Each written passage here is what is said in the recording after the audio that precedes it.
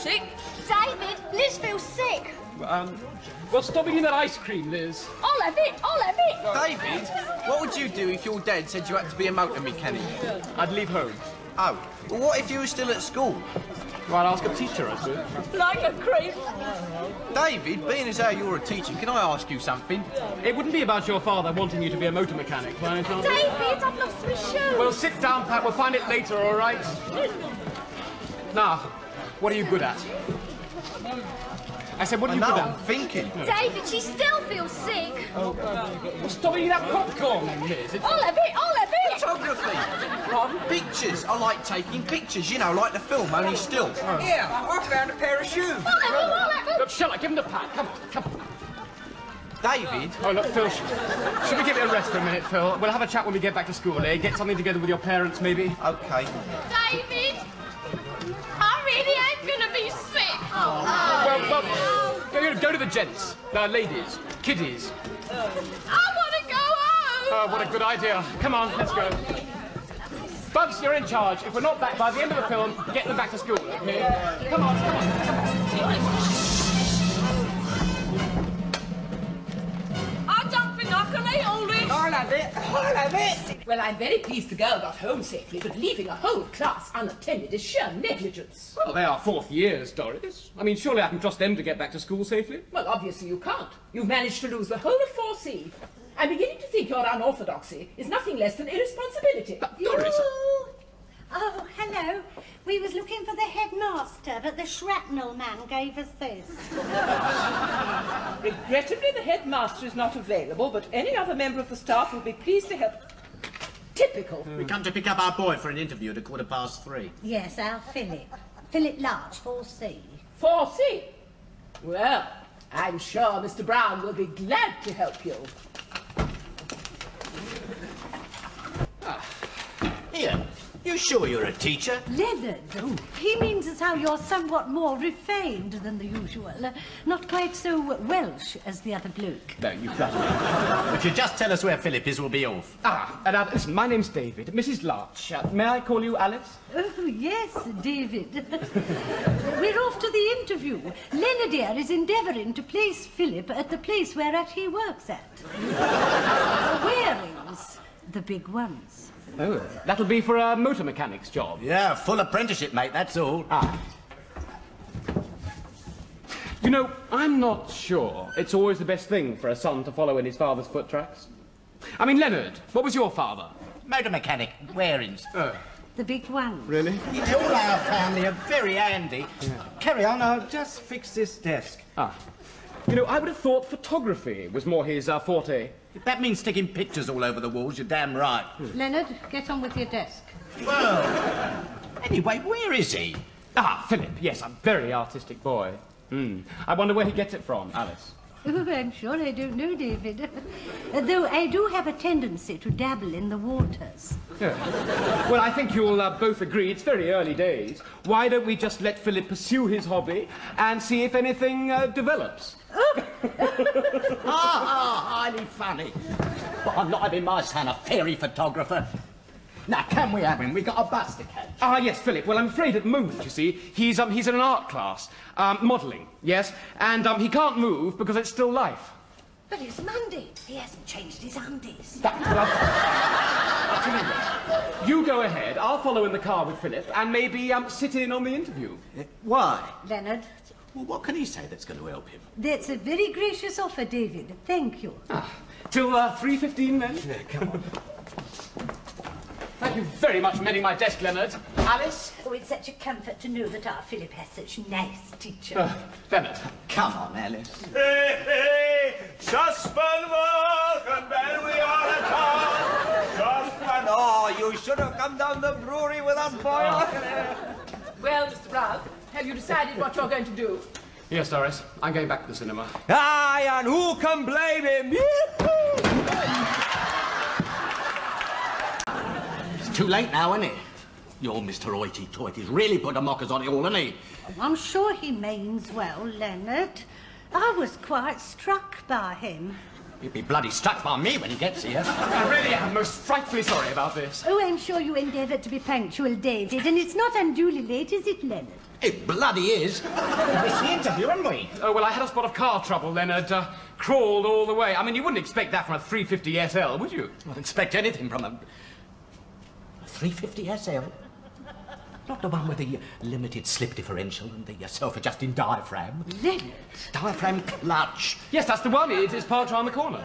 I've been dying to have a go at one of them. Don't worry, I'll have it fixed in no time. No time. Oh, Leonard. Oh, he never lets off. He had the bonnet of the earth up at Auntie Lily's funeral. Well, never mind, Alice. I'm really very grateful. I'll tell you what, while he's there, why don't we nip into the office and get something together? Well, let's just go, eh? We missed the interview. Well, it does seem as though Lady Fortune has endeavoured to stick her oar in. And perhaps it is a little premature to think of placing our Philip in an ill-fitting position. Yeah, well, that's what I've been saying all along, isn't it? Is it, love? Of course, it was Leonard, really. What? Wants his son to follow in his tyre tracks.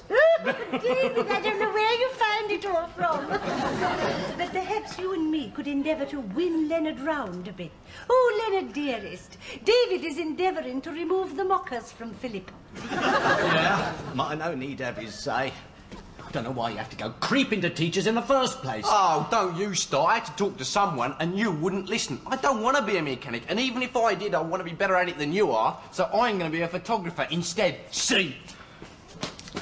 Oh, well, he could be right. You did hear what he said, didn't you? You ain't got oil in your ears again. No, it's as you said. Early days and that. Well, that seems to be that. I'll be off. Oh, Leonard, I assume the car's okay? Oh, yeah. It was the fuel injection system. Computerised, isn't it? Yes, unusual, eh? Yeah. As a matter of fact, I've never actually dealt with one of them before. Oh, Leonard.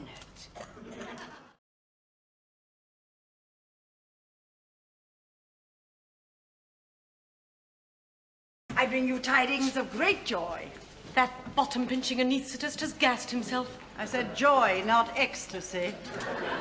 No, I'm starting a new nurse on your ward today, young Maureen Bullock. Good. A very promising cadet. Oh, for God's sake, don't call her that. She's a trainee nurse now, which in her eyes is like being elevated to the peerage. Oh, I see. I'm glad I've got her, though. Bright kid. Bright, yes, but a little exhausting sometimes. I'm here, matron. Just a minute, nurse. Nurse. Staff do try to get back some bottoms done before Mrs. Travelling Library comes. You know how easily shocked she is. Yes, matron. Oh, please, matron, I'm reporting. You mustn't make it sound like the second coming. I'm sorry. I just want to start healing the sick. Well, you could make Mrs. Right, of course. Now, Mrs. Talbot. We shouldn't be out of bed, should we? Should we? Exercise. Oh. Well, come along, Mrs. Talbot. Exercise, that's the way. I know it's a strain, but we must persevere, mustn't we? That's right. And round we go. Nurse Bullock. Mrs. Talbot is not in training for the next Olympics. No need to rush, Mrs. Talbot. You're not in training for the next Olympics. There you are. What shall I do now, staff? What I wanted you to do in the first place. Yes, right.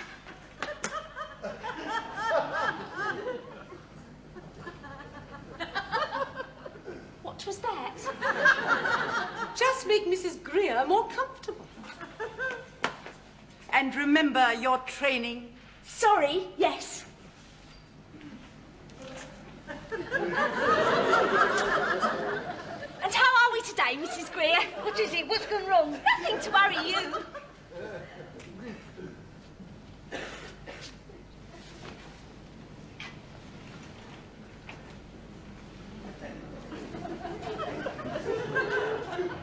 I see.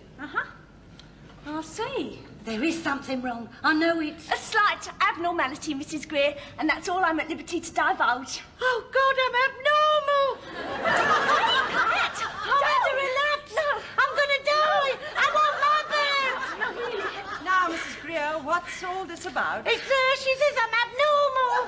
Slightly, I said. Well, I could die of that. I want What when he comes to take you home later this morning? Ah, you're the one that's abnormal, telling people they're abnormal. It's only abnormal, Mrs. Greer. If you say abnormal to somebody, then they take it abnormally. Not when the person that says abnormal to you is abnormal herself. Ha ha. Abnormality, Mrs. Greer, is... You must never, ever get involved in that sort of discussion with a patient. I'm sorry, matron. I'm just a total failure, aren't I? After 5 minutes, hardly. All you have to remember, Maureen, is that a hospital is a place of rest. Yes, matron. Will you promise me? Yes, matron. Very well.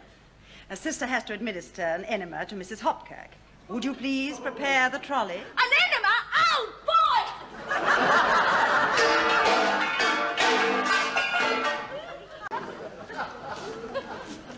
Hey, that's the one I was telling you about. The one that's abnormal. I'm not abnormal. Now, come on, love, let's get home. I'll cook you a nice dinner, and then we can watch the carnival from the front room window. It goes right past. Lovely. One of my friends is in that, Mrs. Greer. Oh, and is she abnormal like you? Don't be rude. My friend is a mermaid. Oh, what a relief. Now, that's what I call real normal, that is.